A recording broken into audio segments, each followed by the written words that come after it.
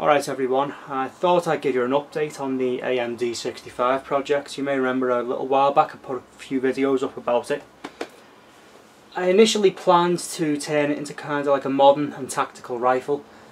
That kind of went a bit out the window because some of the parts are quite specialised and expensive, so I thought I'd do a more budget friendly orientated modification.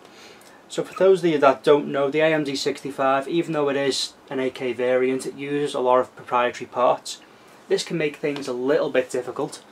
So you may remember the AMD comes with this nasty like metal foregrip, and it's actually got one of the pistol grips reversed around as like a little grip at the front, and it'd be kind of like that.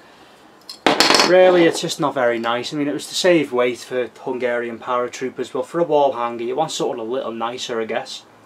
So as you can see, I've got some Soviet redwood here, or whatever it's called. It's got this really tacky varnish on it. This will be going the varnish as well as the finish on the gun. Everything's kind of placeholder at the minute.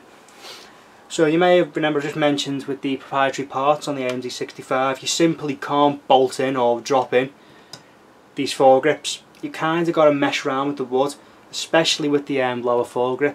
You kind of got to whittle away and file away slowly until you get the fit just right. The videos I see online, they say you just need to take a Dremel to the front bit and kind of nip away so the forward piece here can clip in, but for me that didn't work. Maybe because this wood had swollen over the years, I'm not sure.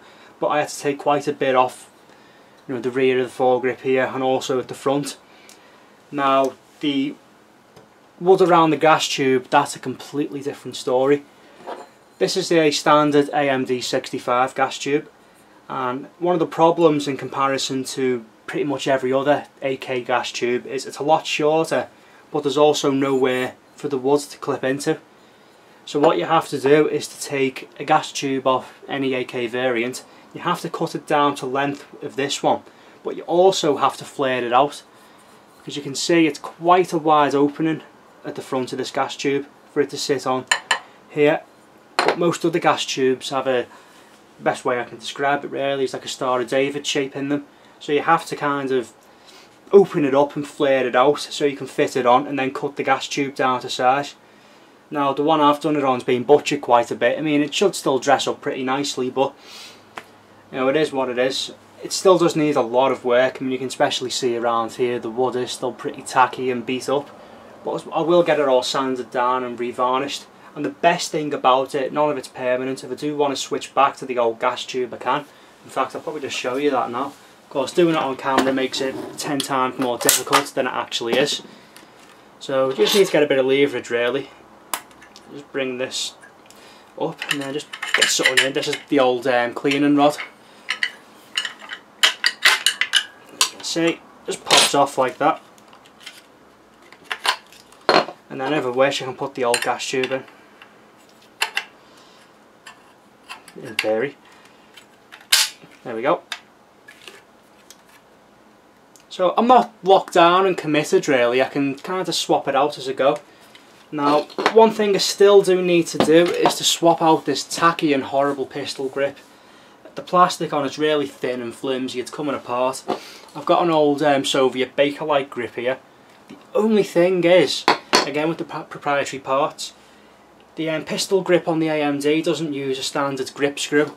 You've got the same mounting in the bottom of the receiver here, but the screw is actually a really tiny one all the way up in there. So you can imagine with the standard AK pistol grips you need a screw to go all the way up. So I've been trying to source a screw. I have found someone who was going to sell me one. So I'm just waiting really to progress with that. But as you can see, the project is starting to move along finally. I will be not going at it actively, I will be just kind of slowly progressing with it. I know, just doing little bits here and there. I'm probably going to refinish the wood and then sort out this gas tube because it is pretty tacky. But other than that, it is, you know, it's gaining traction, I'm getting there. And it's probably one of the only few AMD 65s in the country that has had this modification done. Most of them I see at the very least still have, you know, the old metal foregrips on them. Or at the very least they'll just have taken the pistol grip off the foregrip. But yeah, that's pretty much that. Cheers for watching.